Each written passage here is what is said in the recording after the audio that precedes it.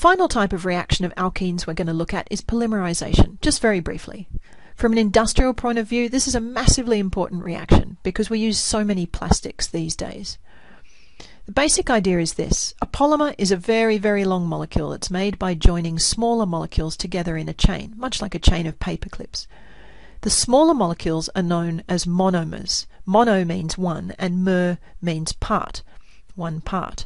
So when monomers are joined together, they make a polymer, many parts. Your body contains many biopolymers, polymers made by biological processes, like DNA and RNA and proteins.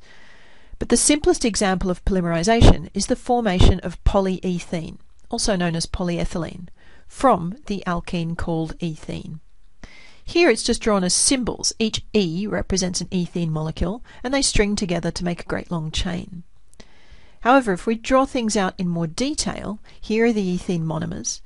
The polymerization reaction occurs when the second bond in the double bond breaks in an ethene monomer, and that allows each of the end carbons to form a new bond with an adjacent molecule.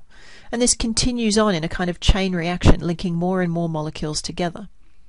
Note that the resulting long molecule has all single bonds. It is in fact a giant alkane.